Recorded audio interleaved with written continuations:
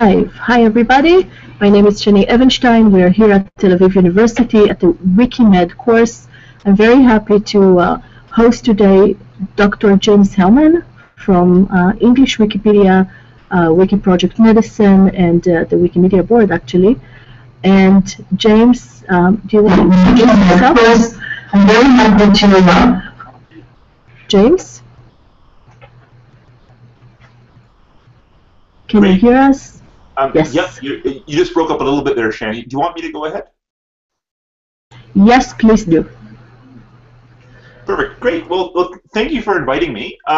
So I'm going to give you a talk here about where Wikipedia fits in the world of medicine. So first of all, a little bit about myself.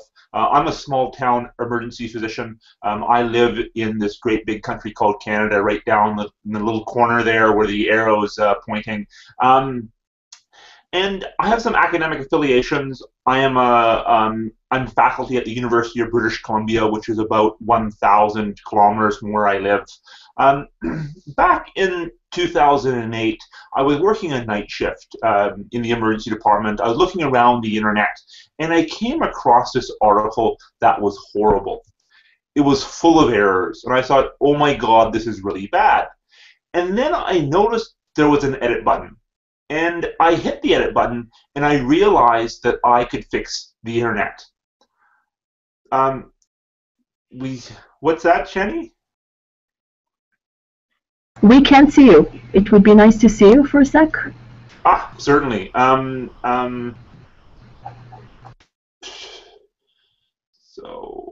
Screen. Here you are. Perfect. Hello. Perfect. Excellent. Good morning.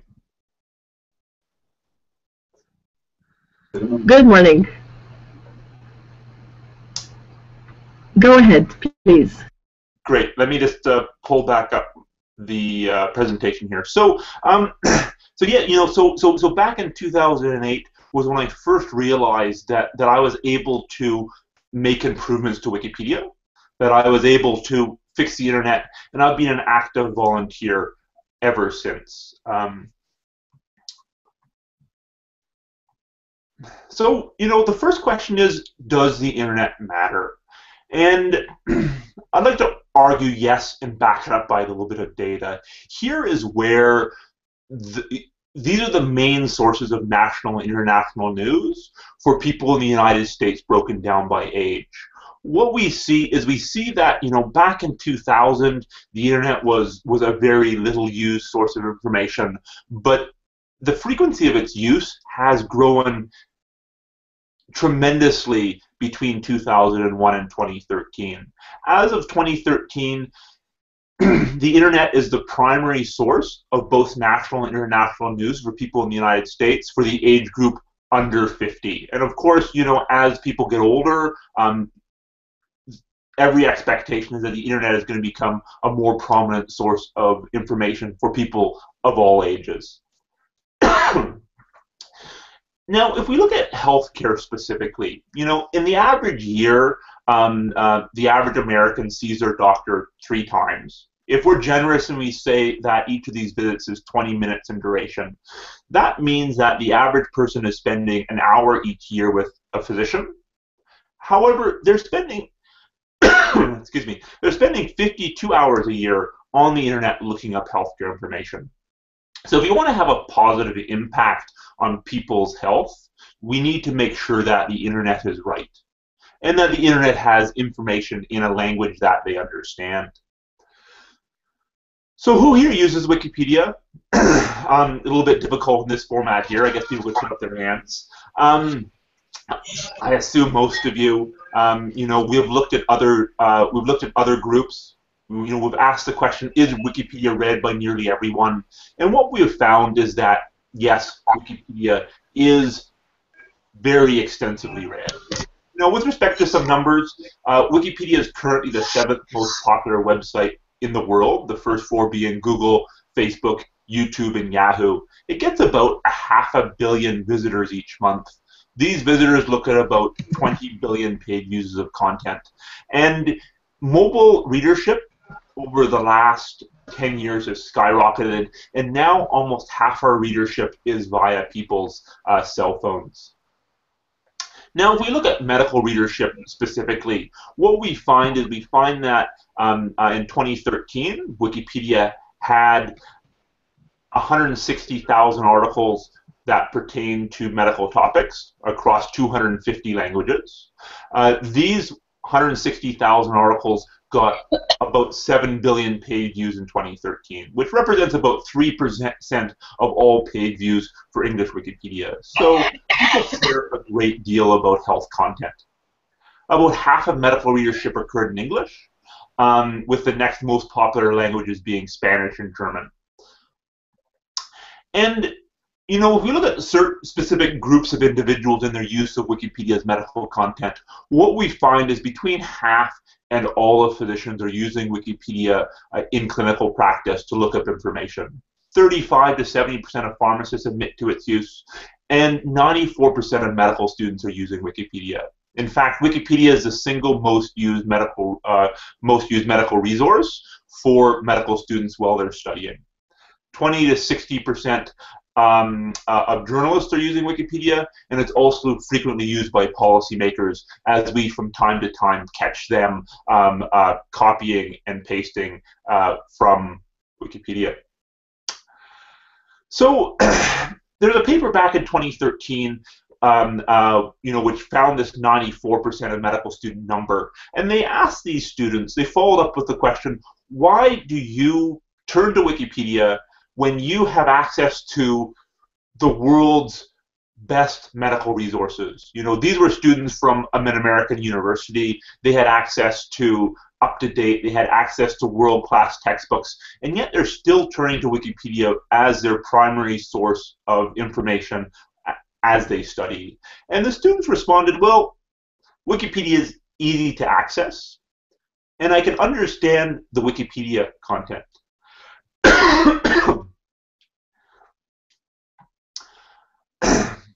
And we additionally compared, myself and a computer scientist by the name of Andrew West, we compared Wikipedia's readership with respect to that of other frequently used healthcare resources out there. And what we found back in July of 2014 is it appears that Wikipedia is one of the most, if not the most used medical resource globally. What we find is that the NIH has similar readership to Wikipedia. WebMD has about half the readership of Wikipedia, with other prominent sources rapidly having decreasing readership following that. Next question, does Wikipedia cover nearly everything? And it is definitely getting there, at least in English. If one was to take the English Wikipedia and print it out in volumes the size of the Encyclopedia Britannica, this is the size of bookshelf that one would need as of a year and a half ago. What we see here is a person of about 6 feet tall on the left, and to that person's left we see a row of bookshelves, and each one of those little blue lines represents one volume of the Encyclopedia Britannica. Wikipedia is the largest reference work on the internet. It's equivalent to about 2,000 volumes of the encyclopedia.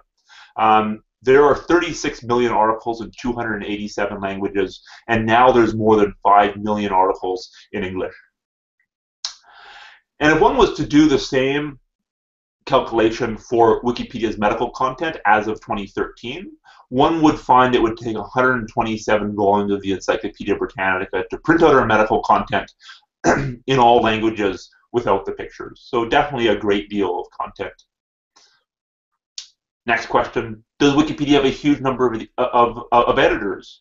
And the answer to this question here is more complicated. It's sort of yes and sort of no. I guess you're all here because you're here to learn how to edit Wikipedia, and we're excited to have you. With respect to Wikipedia generally, anyone can edit Wikipedia, but not everyone does. There's about 80,000 people who make more than 5 contributions to Wikipedia a month. There's about 12,000 people who make more than 100 contributions a month. All these individuals are volunteers working for free.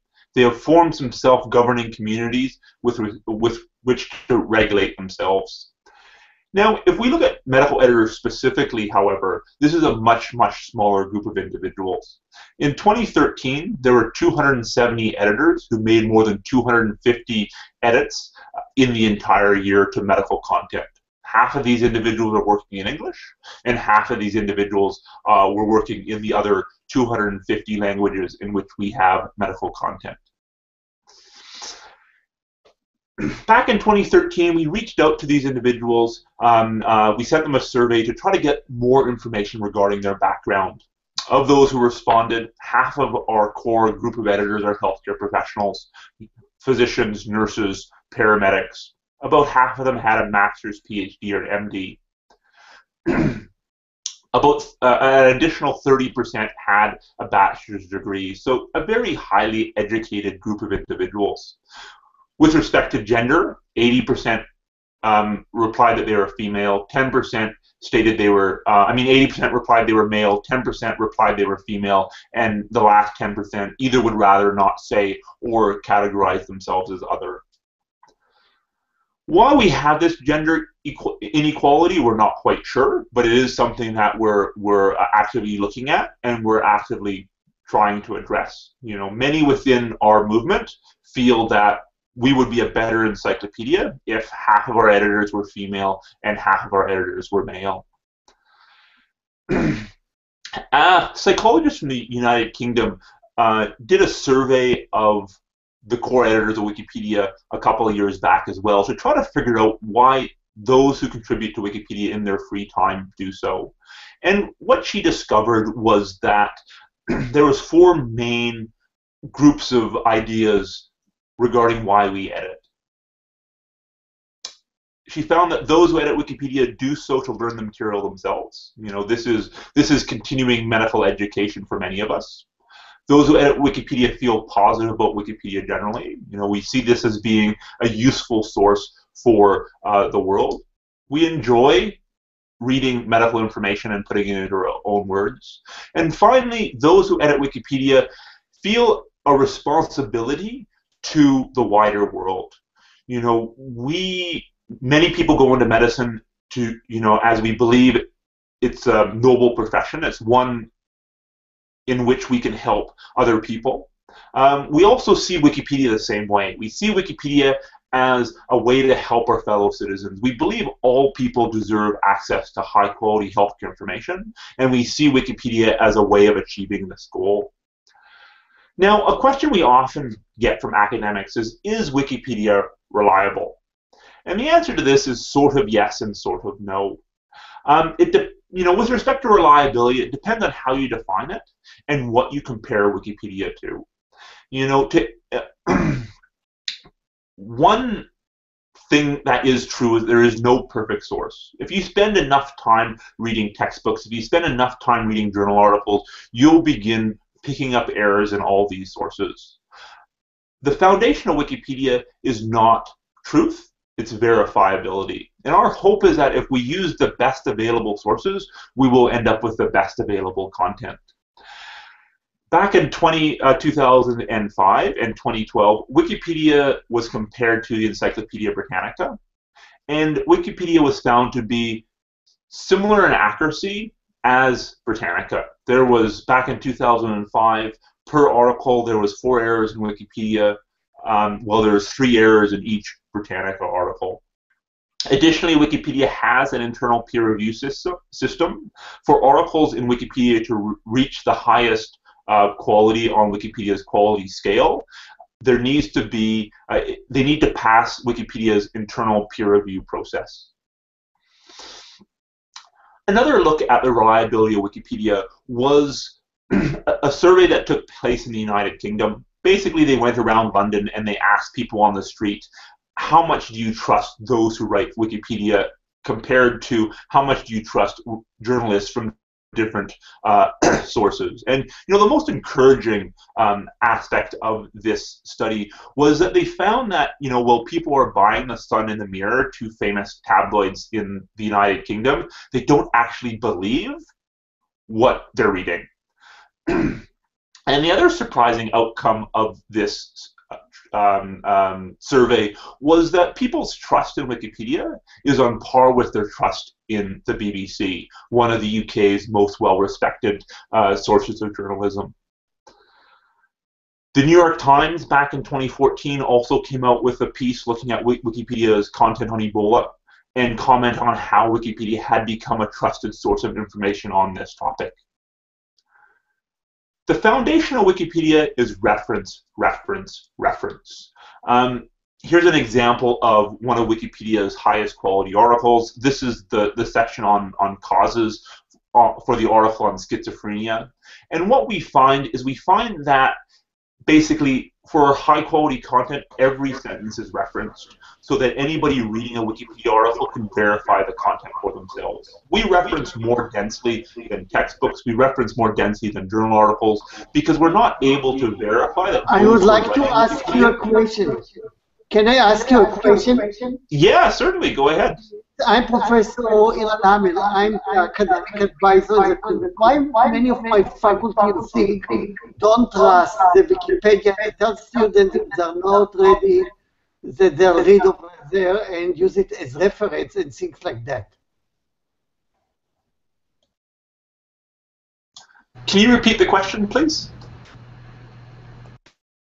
Why many faculty are not ready that students will read Wikipedia as an additional source of information, and they tell them, we don't trust Wikipedia? I think that position is an unfortunate one. I agree completely that Wikipedia is not a perfect source of information. I spend a huge amount of time trying to make Wikipedia better, not because I believe Wikipedia is an excellent or a perfect source. I spend a great deal of time trying to improve Wikipedia because I know Wikipedia is what the world is reading. So I think, as an academic, you have two options. You can either go around and you can tell people not to use Wikipedia, and looking at the readership of Wikipedia, we can tell how effective that is. We've had academics going around and telling students not to use Wikipedia for 10 years, and I don't think it has made any difference at all. Or you can go around and you can say, hey, I know the world's using Wikipedia. I know my students are using Wikipedia, so I'm going to make Wikipedia a better source of information than it is today. And that's sort of, the path I have taken. I don't believe I can convince people not to use Wikipedia, but I do know I can make Wikipedia better. And thank you, Shani. Yes. So Will Wikipedia had, it was new 5-10 years ago, and it takes a long time to shift the opinions of academics. And I think, as more and more people are using it, as Wikipedia has improved over time, academics, more and more of them are now agreeing that Wikipedia is a suitable source for students to start with to get an overview of the topic in question. But myself, I don't try to convince people to use Wikipedia. I try to convince people to edit Wikipedia. As students and as academics, you should be coming to Wikipedia very critically, and you should be coming to Wikipedia with an eye to how can I make this better. You're the experts of the future, and we want you to come and summarize the world's knowledge and add it to this shared academic resource. So, we were discussing, how Wikipedia has become more and more referenced over time. Back in 2007, Wikipedia didn't really require references for the content it contained. In 2007, we really changed our emphasis. We really started saying, hey, if this content doesn't have a reference, there's a good chance it's going to be removed from the English Wikipedia. So how are we done with respect to referencing Wikipedia's medical content specifically? This is a look at how the total number of references supporting Wikipedia's medical content in all languages has changed over time. And we see that the number of references has nearly tripled between 2009 and 2013. Do we have another question? I think I've asked students to, I've basically asked students to post it on the chat so we can collect all the questions and you can answer at the Q&A part. So go ahead with your lecture. Perfect. Yeah, that sounds good. Sure. So I will. We'll have a fair bit of time to run through questions at the end. We additionally looked in 2013. We found that the number of references supporting Wikipedia's medical content has increased dramatically over the last 5-6 years. And we looked at the subgroup of references supporting Wikipedia's medical content that come from academic journals. And we looked at, what academic journals are most frequently used as source material for Wikipedia. And the most well-respected journals are also the most frequently used journals as references for Wikipedia. So Science, The Lancet, JAMA, the Cochrane Collaboration are our most used journal sources. And previously I touched on Wikipedia's internal peer review process. Basically every medical article on Wikipedia has a rating scale. This goes from stub to featured article. Medicine has about 60 featured articles, about 200 good articles. So less than 1% of all Wikipedia articles have passed, or all medical articles have passed their own internal peer review process. So we realize that Wikipedia is not perfect. We realize that there's a great deal more work to do, which is why we're trying to recruit further academics and further students to become involved. One additional effort we are working on to improve the reliability and respectability of Wikipedia's medical content is a number of us brought one Wikipedia medical article through Wikipedia's internal peer review process a couple of years back. We brought it to featured article. We then submitted this article to the journal Open Medicine, and this article went through the journal's peer review process. It passed peer review, and it's now published in a static format and PubMed indexed under the author's real names. So, this is an opportunity to get academic credit for Wikipedia through collaboration with journals. PLOS Medicine is also interested in taking articles from Wikipedia that have been brought to a very high standard and bringing them through their own internal peer review processes and potentially publishing them under the author's real names. Here's the example of the article that has been published under this format. It was published by myself, an internist from the United Kingdom, a virologist from the United Kingdom, and a gentleman who's working at the CDC. The article was on dengue fever. And the interesting thing is, it was published in static format. You can see the version on PubMed Commons. And the article on Wikipedia continues to improve. Today we now have we have a vaccine that looks exceedingly promising for dengue fever, which didn't exist when this article was published in the journal Open Medicine.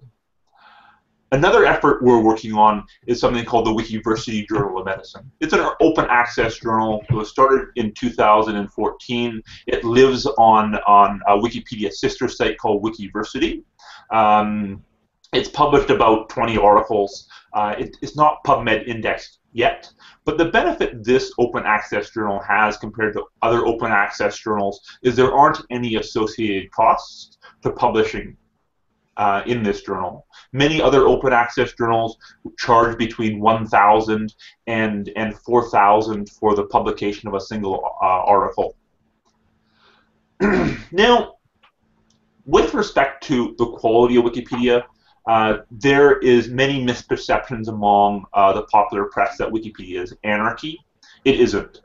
Wikipedia contains many levels of quality assurance. The first level, when a new edit occurs, is that edit is looked at by bots. These are very smart computer programs that analyze the edit. And for low-level vandalism, the bots take care of the majority of these issues. The second level of quality assurance is something called new change control. So when a new editor makes a change to Wikipedia, this new change ends up on a list of new changes, and a human being who is likely not an expert in the subject matter in question, takes a look at the edit in more depth to say, is this a positive contribution to Wikipedia? Is this a negative contribution to Wikipedia? And sort of deals with it from there. The third level of quality assurance is something called watch lists. As soon as one registers an account on Wikipedia, they're given a watch list, and you can basically take articles you're interested in. You can put them on your watch list such that you're notified when people make changes to that article. So, for example, if you look at the article on HIV/AIDS, there's about 500 people who have that article on their watch list. So when changes occur to a major topic, it's often being reviewed in near real time by dozens, if not hundreds, of other people. The next level of quality assurance is a group of well-respected editors called administrators. Some people come to Wikipedia and they're attempting to promote themselves, or they consistently make poor quality edits to Wikipedia. And these individuals can be blocked from making further contributions. Additionally, administrators have the ability to protect or semi-protect certain articles on Wikipedia. And what that does is that limits the editing of that article to established editors of Wikipedia. So, for example, some topics like abortion for obvious reasons are semi-protected, so that only established editors can make changes to them. A new layer of quality assurance that we launched back in August of 2014 is a copy and paste detection bot. This was done in collaboration with the organization called Turnitin. Turnitin is basically builds software that determines whether or not student papers have been published, or content within student papers have been published by others in the past. And Turnitin basically agreed to give us free access to their software. We built a bot that checks every new edit over a certain size. We basically cut out that edit, we ship that content to Turnitin, and that Turnitin then determines whether or not that content has been previously published, and then human beings follow up to determine whether or not plagiarism or copy and paste issues exist inside that edit. Now, we were looking at running this on Hebrew Wikipedia. I think it was running briefly, and this was made by a Hebrew Wikipedian by the name of Aaron. Now, next I want to move on and discuss one of my favorite collaborations, and this is something called the Medical Translation Project. Basically, it involves 3 steps. It involves improving the articles in English. It involves translating articles, medical articles, from English into as many other languages. And finally, it involves improving access to this content to the people of the world. And we're working on 2 tracks of articles. We're working on full articles that vary between 2,000 and 10,000 words. And we're working on short articles that are 3 to 4 paragraphs. We're hoping to develop 1,000 articles that are 3 to 4 paragraphs in length on key healthcare topics. And then finally, we're working to translate this content into as many other languages as possible with a number of partners, including Translators Without Borders and Rubric. So far, we're working in 100+ languages, and we have translated more than 4 million words of text. So why is this needed? Every day, thousands of people die because of lack of healthcare, and a major factor in this is poor access to healthcare information. More than half of people from Africa said that a friend or family member could have been saved if they'd had information in their own language. In Africa, the difficulty of visiting a physician is that often doctors there will not speak your language. They're working through an interpreter. Even in my own country, many people believe that if their child has diarrhea and vomiting, they should not give their child further fluids. They think, I have mothers come to me and they say, every time I give my child something to drink, they either throw it up or they have diarrhea, so stop giving them anything to drink. And that is a potentially fatal misunderstanding. If you live in the developed world, you can bring your family to a physician who can correct that misunderstanding. However, in the developing world, that might not exist. And so we're working to correct this. If we look at the internet by language here up in the left upper hand corner, what we see is those of us who speak English are exceedingly lucky. 60% of the internet is there for us. Another 30% of the internet is in these big 10 European languages. But there are 5,000 languages in the world.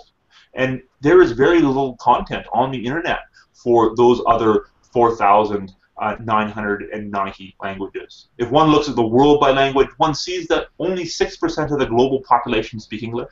Another 16% speak these big 10 European languages, but by far the majority of the global population speaks a language that is poorly covered on the internet.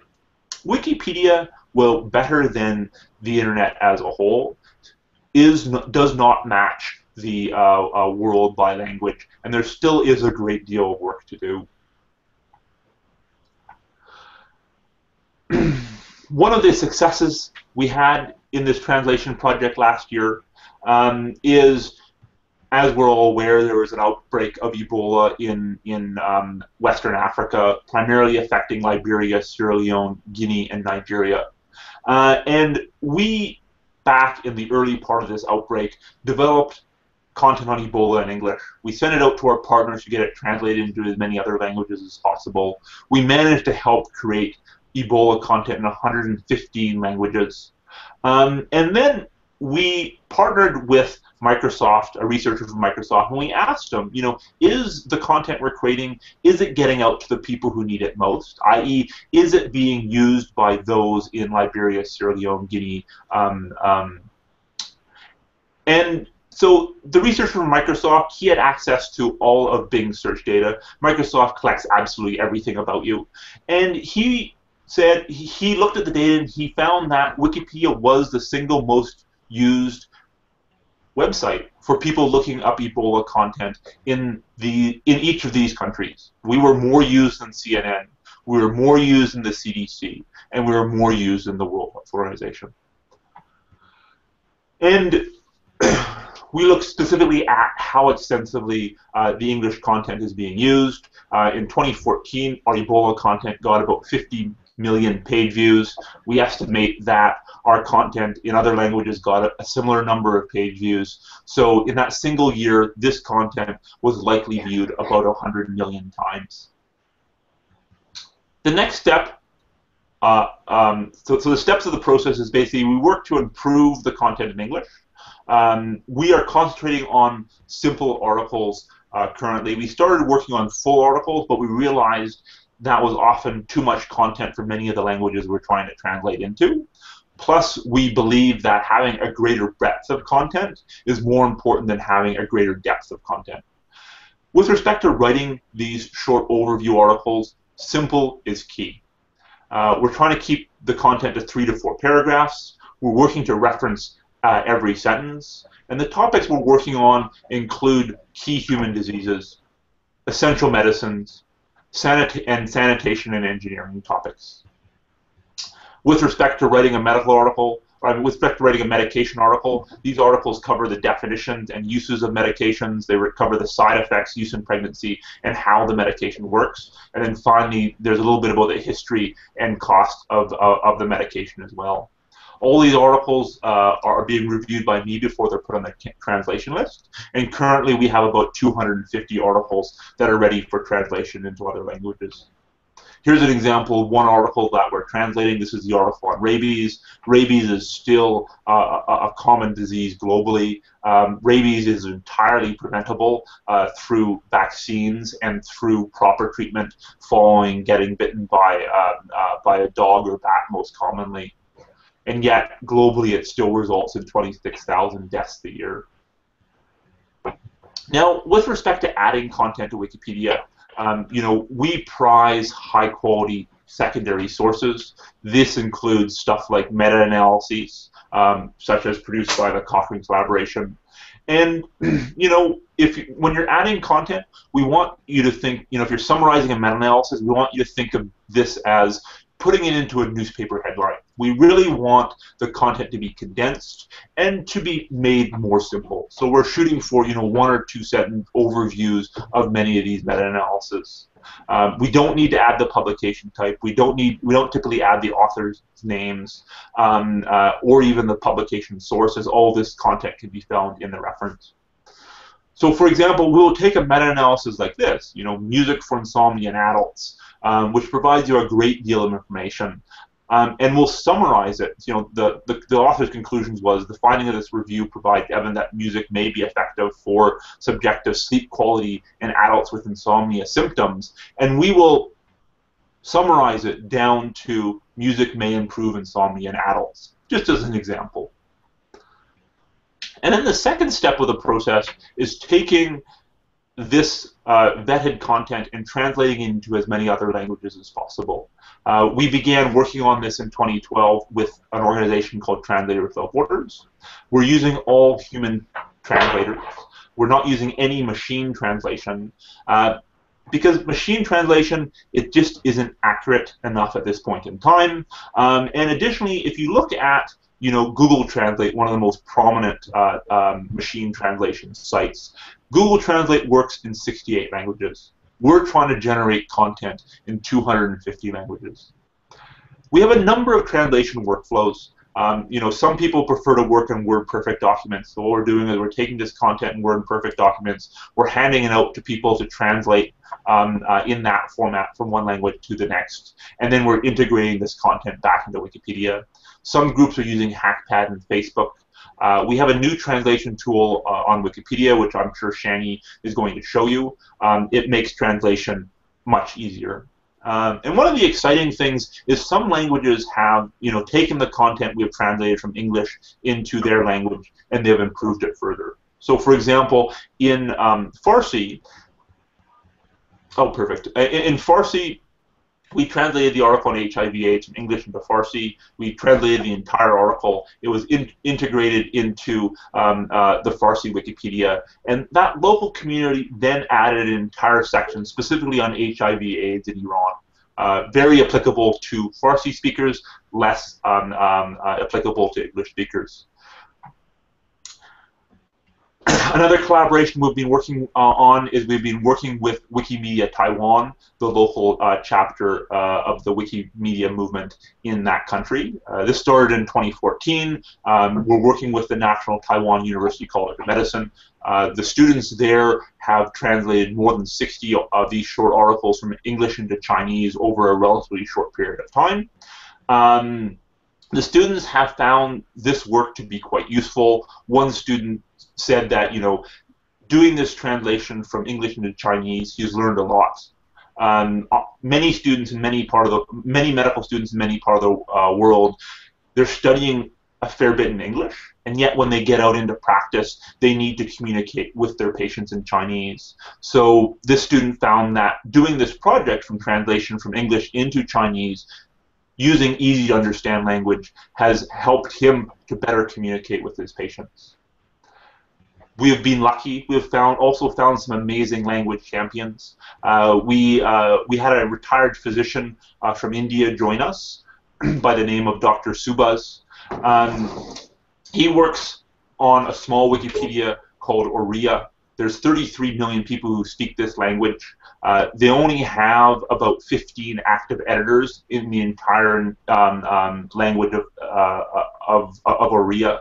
And he himself has translated more than 200 articles of these short articles from Oriya into his native language, from English into his native language. And then the final part of this project is the digital last mile. And the issue is that those in the developing world need access to this content, but they often have poor access to computers. They have poor access to the internet. But there's sort of this silver lining. Cell phones are nearly everywhere. About 6 out of 7 people globally have a cell phone, even in the developing world. But the difficulty is data charges are expensive.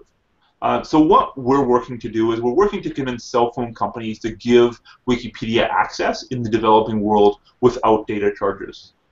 And we've done surprisingly well with this. We now have more than 70 cell phone company partners who are giving free Wikipedia access, so Wikipedia access without data charges, in the countries listed in green that we see ahead of us. Another effort we've been working on to improve access to Wikipedia's medical content where there's poor access to the internet is we have taken all of Wikipedia's medical content and we have packaged it in an offline medical app. This was launched back in June of 2015 in partnership with the Swiss chapter of the Wikimedia movement. It is currently only available for Android. One of the difficulties is it is a big app. You know, the app is 800 megabytes, so it takes up a fair bit of room on people's phones. But it does include all pharmaceutical articles, all disease articles, and all anatomy articles. It just exists in English right now, but we're hoping to develop this in other languages soon. We're also working to convince cell phone companies to install this medical content before they ship phones to people.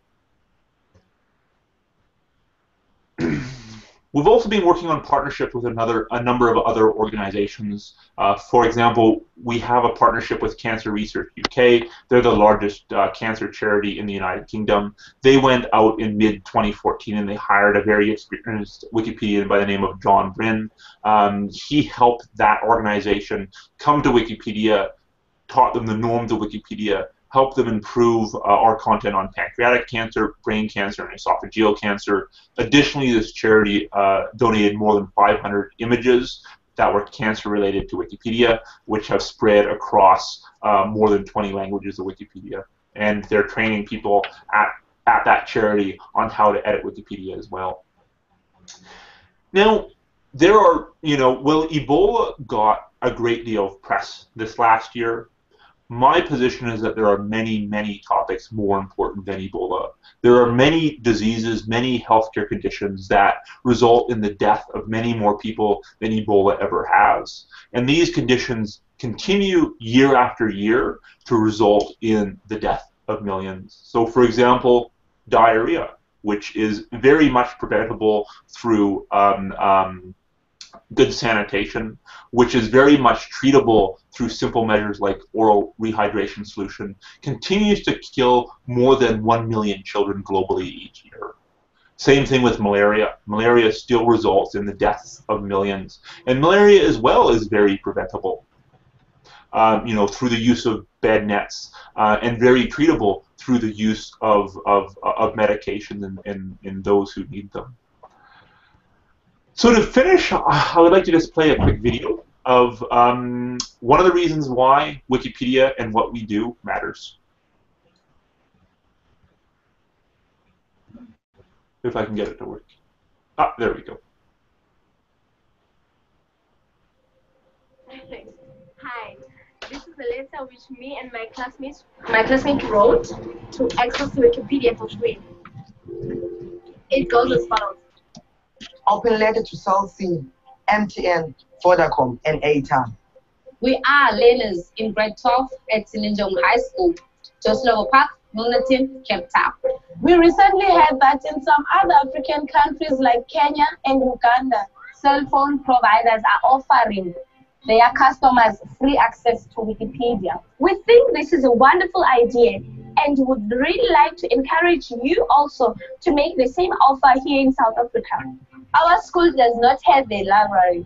90% of us have cell phones, but it is expensive for us to buy airtime.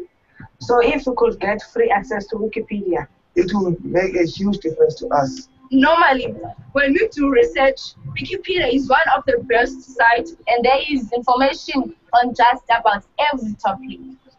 Think of the boost that it will give us as students and to the whole education system of South Africa.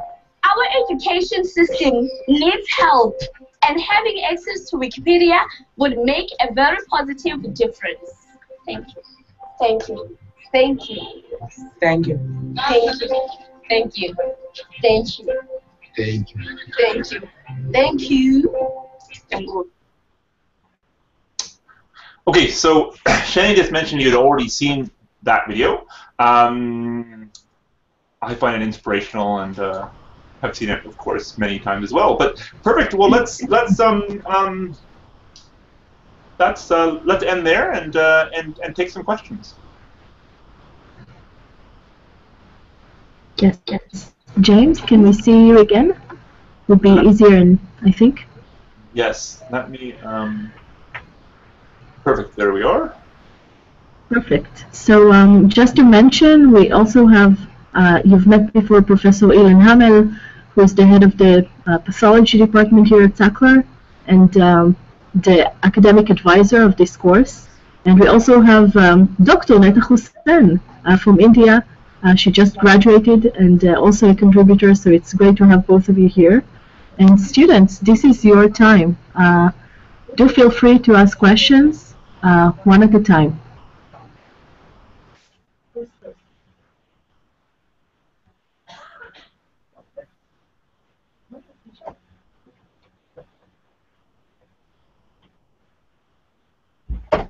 So first is Sagi? No? No. So who's first, guys? Come on, don't be shy.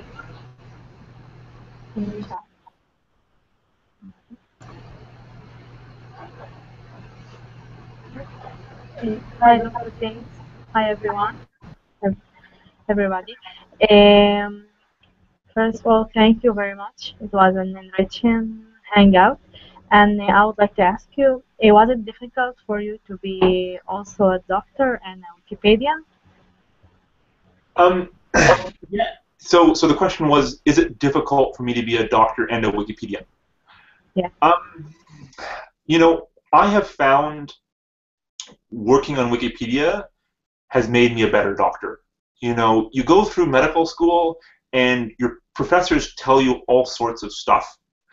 And, you know, you get onto practice and you begin realizing that some of it wasn't exactly correct. And, you know, looking at the evidence behind your practice as a physician, in my opinion, is very important. You know, much of what we do based on tradition. And there's nothing wrong with, you know, practicing some aspects of medicine based on tradition. But I feel it's important to know, you know, what part of your practice is based on evidence and what part of your practice is based on tradition. And I sort of got that granularity of detail through the work on Wikipedia.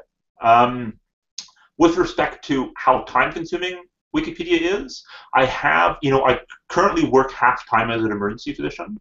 I moved from working full-time to half-time about 1.5 years ago so that I could spend more time making Wikipedia better.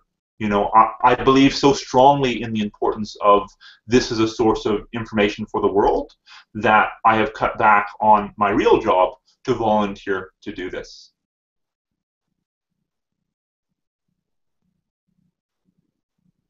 Oh, you're muted. Okay, thank you very much. And I also think that in the future I will be a Wikipedian and a doctor, so I hope it will. I hope I can succeed. But thank you. Excellent. We'd love to have you join us. Okay. The other thing, you know, I found Wikipedia to be a great way to learn as well. You know, often when you read stuff, you can read it again, and it doesn't stick.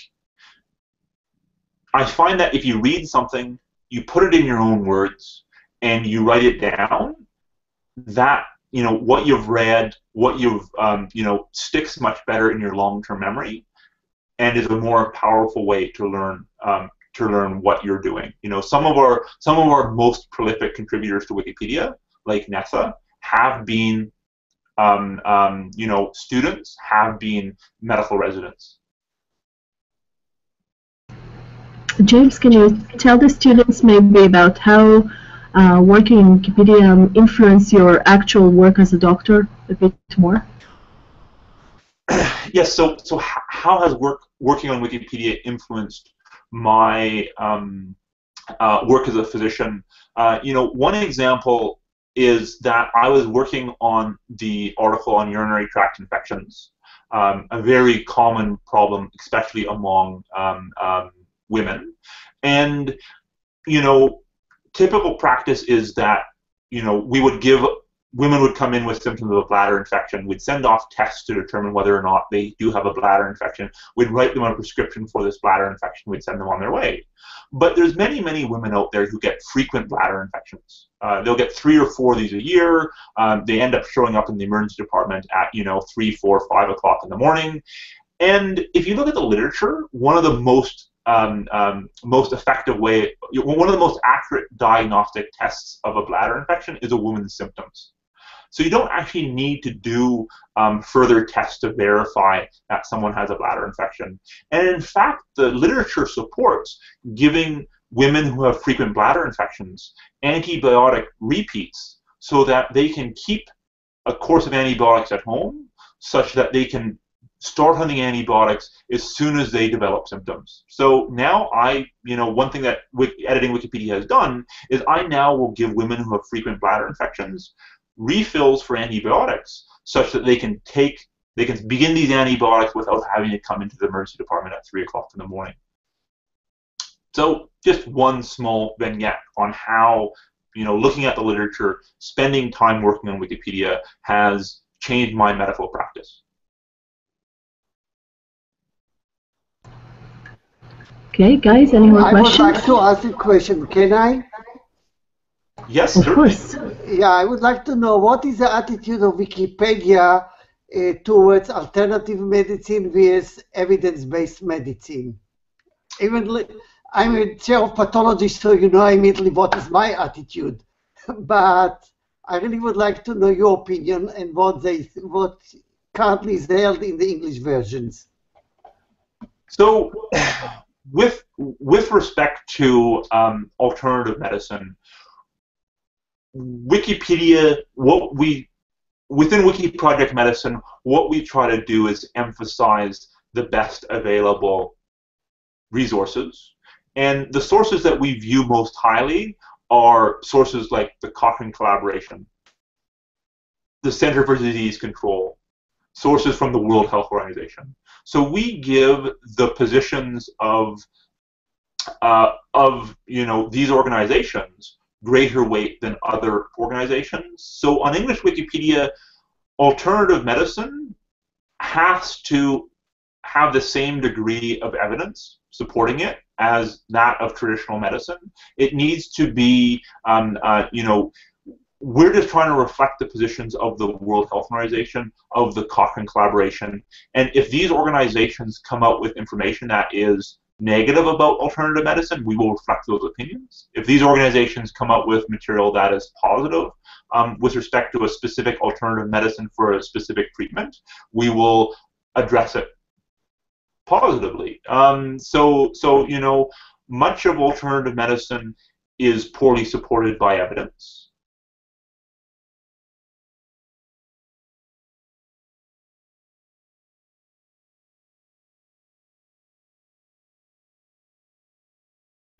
James, you're muted for some reason. Can you unmute and repeat the last sentence? Yes. So I'm not sure how much of that you caught, but we tend to reflect the position of the World Health Organization, Cochrane Collaboration, Center for Disease Control, and other mainstream, well-respected medical positions, and thus, our reflection of Wikipedia, our reflection of alternative medicine on Wikipedia is an evidence-based one. We tend to say either that evidence doesn't exist, as often it doesn't, or that the evidence there is doesn't support the treatment in question for many alternative medicine practices. For some alternative medicine practices, there is evidence to support it, and we reflect that position when there is. So, for example, the use of probiotics in certain situations is evidence-based, and we reflect that evidence when it is available. James, there's a question on the chat box, if you can read it and refer to it.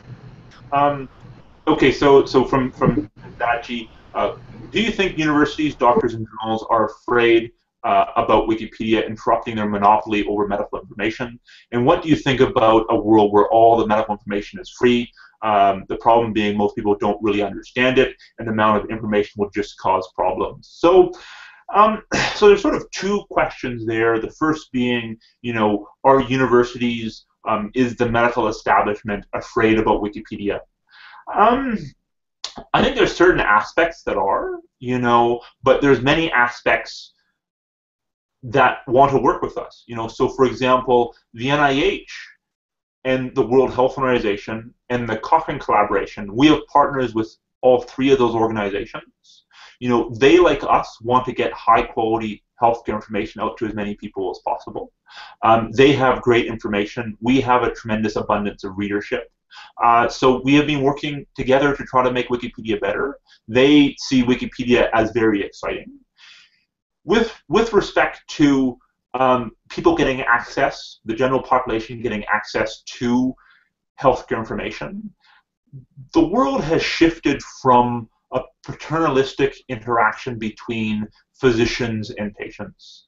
20, 30 years ago, someone would go see their doctor, the doctor would tell them what to do, the patient would go out and simply do it. Practice has changed.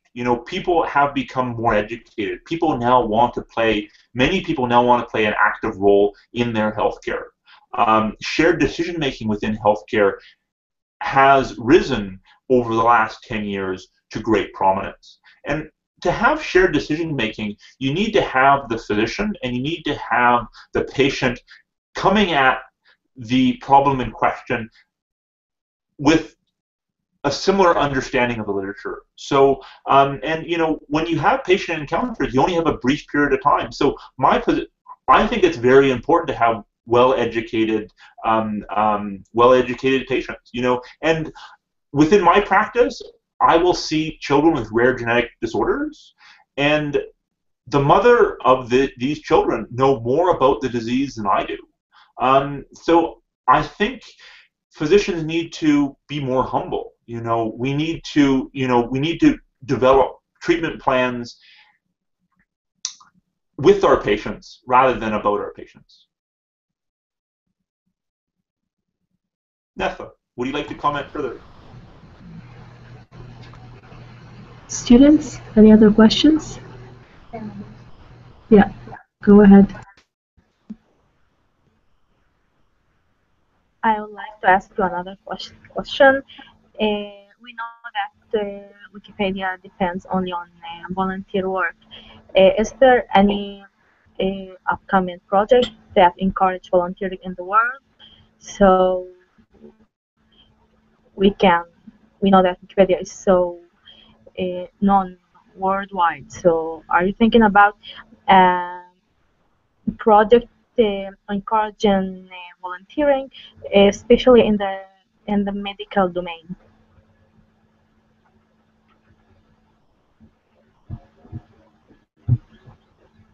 Perfect. Thanks.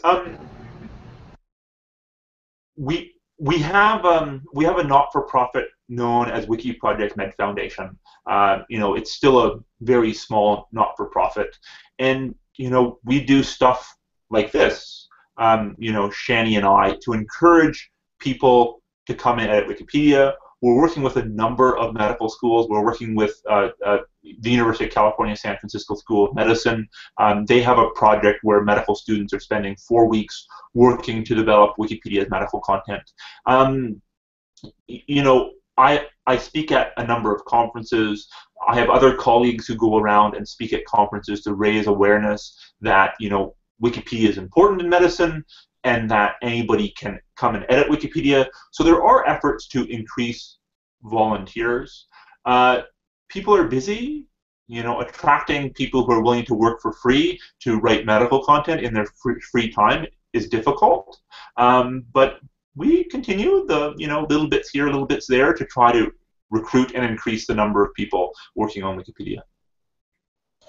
I would like to comment there is one option that is now, Shani can even say more than me, by the Israeli Statistical Association, that they make a competition now between students to write all of the statistical and review everything, and there'll be a very, very nice prizes over there for the best written articles and things like that. And really, the best Israeli statisticians are going to review those chapters. So I think that's one of the way to attract students to write something because very frequently students know how to write in Hebrew a chapter than the teacher. Certainly, this is a collaboration between Wikimedia Israel and National Statistics Center, and we can certainly think about doing something similar in medicine next year, I think. Perfect. Yeah, you know, there's lots of great opportunities to collaborate. You know, I've reached out to a number of organizations. Most organizations are very excited to work with us. I also have a question. I mean, if I can.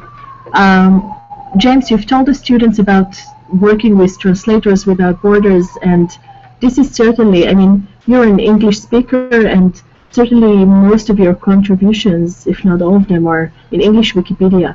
What was the incentive to, I don't know, to begin even looking at the bigger picture and looking at the whole world, how it came to be, and why you chose to do it in this specific way? If you can say something about that. So, you know, I speak a couple languages. I speak English and French, and I speak a little bit of Portuguese and a tiny little bit of Spanish. I have spent, you know, during my medical training, I had the opportunity to do a couple of months of my training in Brazil. And I love to travel. So you know, I sort of, and you know, during my medical training, I've always thought of working with the organization Médecins Sans Frontières, Doctors Without Borders.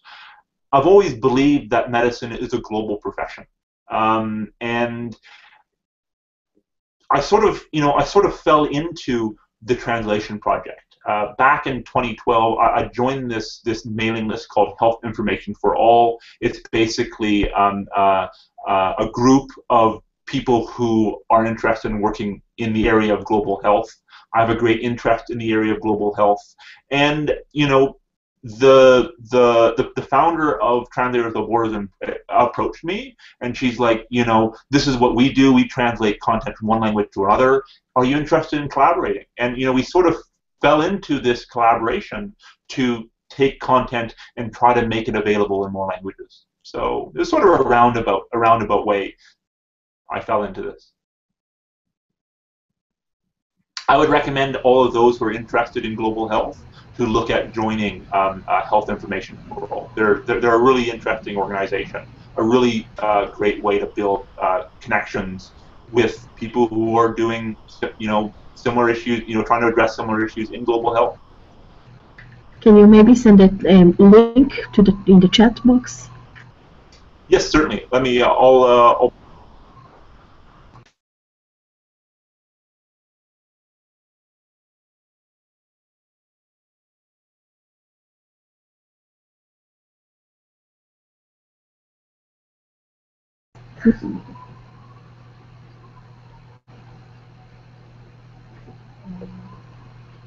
Excellent. We have a student who's logged in from afar, and she wants to ask something. So another student is going to ask on her behalf.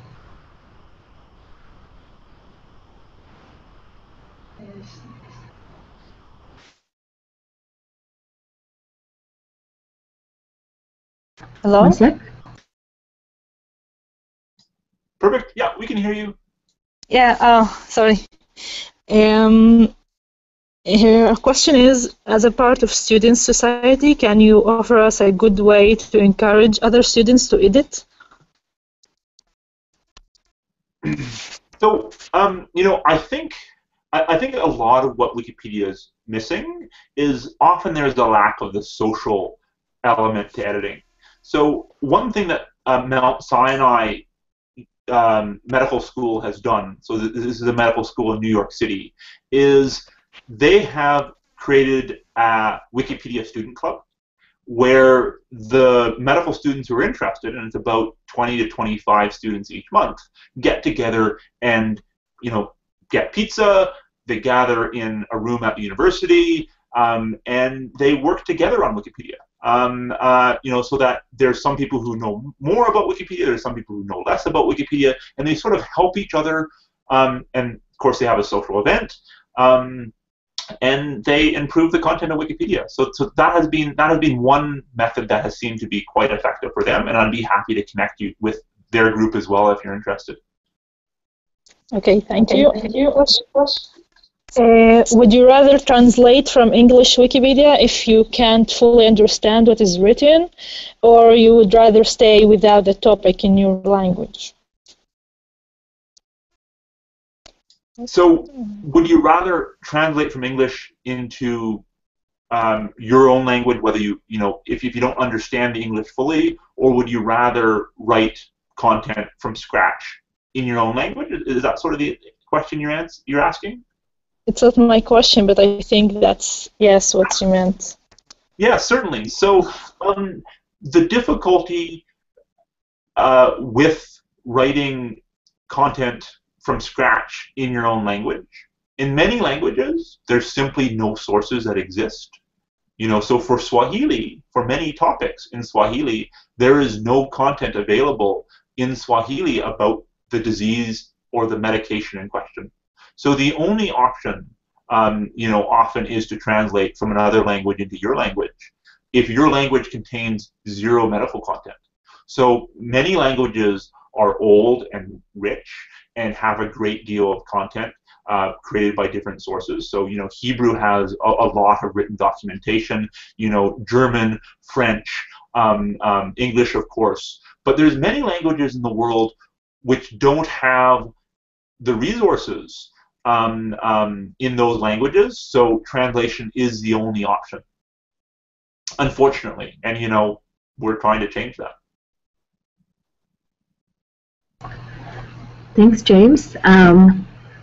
Since Neta is also here and she's just graduated, I've asked her to say something about her experience as a medical student. Well, now she's a doctor, but not so long ago she was a student just like our students here, and she was editing Wikipedia as a student. And Neta, can you say something about your experience? What was the incentive? Why you did it? I'm really happy to meet a lot of medical students from Israel. I hope they keep up the enthusiasm and keep editing Wikipedia just like I did. I started editing during my first year of medical studies. I started editing, I used to read Wikipedia even before I started editing, because in India where I live, I had I could not have access to some of the most expensive textbooks. So I used, if I needed to learn more about something, I had to either look up the internet or go to the library and sit there for hours looking up all the encyclopedias and all the standard reference textbooks. So I thought maybe if I can find a lot of information on Wikipedia itself, I can avoid the part of walking to the library and then looking up all the books. And that was how I started using Wikipedia as a reference material.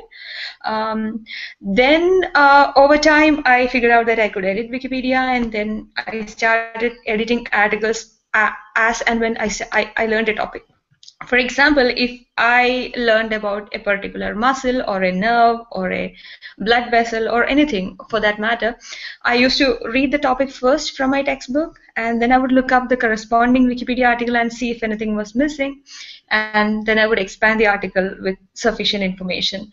So that was, I started integrating Wikipedia with the process of learning so that, it came side by side. So I can't say how much time I spent for editing Wikipedia and how much time I spent for studies. So everything became complementary to me, and the satisfaction of sharing knowledge with other people like me also gave me a lot of enthusiasm, and that was why I kept on doing the same thing for the last 5 years. I keep on editing Wikipedia both in my native language, which is Malayalam, and in English. I mostly edit in Malayalam, and I do and occasionally I do edit medical content in English as well.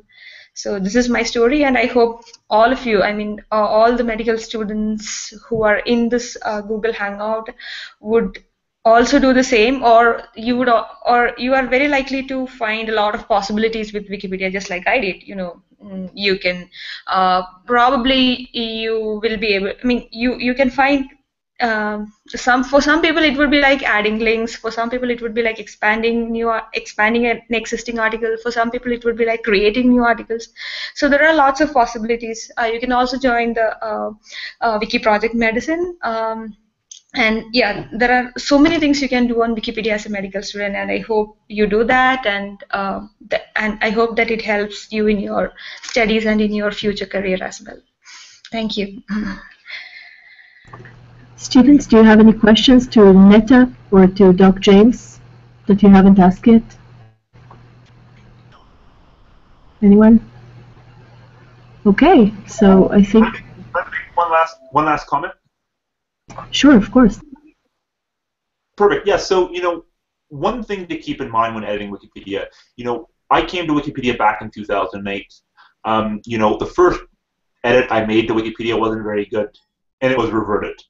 And I had a good mentor at that point, and the person who reverted me was a long-standing Wikipedian, and he explained why the edit I made wasn't very good. I wasn't using a very good source was the underlying issue, and I then learned from that. Writing an encyclopedia is different than other writing styles, and it does take some time to learn. The other comment I'd like to make is, I have never submitted anything to a journal that wasn't, covered in red ink and handed back to me multiple times for multiple revisions. So, when you come to Wikipedia, if you do get reverted, there's nothing wrong with that. There's nothing, you shouldn't get discouraged. You just need to, try to figure out what went wrong. You're more than welcome to reach out to me and ask my opinion if that happens. But most importantly, don't get discouraged. Initial rejection is very common within the publishing process, and it occurs on Wikipedia from time to time as well. So perfect. I'll hand it back to you, Jenny. So yeah, just to mention that a few students here in class took or chose the article to work on from the list that you created. So all of you guys are part already of WikiProject Medicine, so you can be proud of yourselves for doing that. And I think on that optimistic note, I would like to thank everybody, especially James, who woke up at 5 today, 5 a.m. to be with us, and to Professor Ilan Hammond, to Dr. Netta Hussein, and to all of you for being here with us. And I hope you enjoyed the session, and make sure you contribute to Wikipedia. So thanks everyone, and we're finishing the broadcast now. Perfect. Thanks everyone. Thank you. Bye.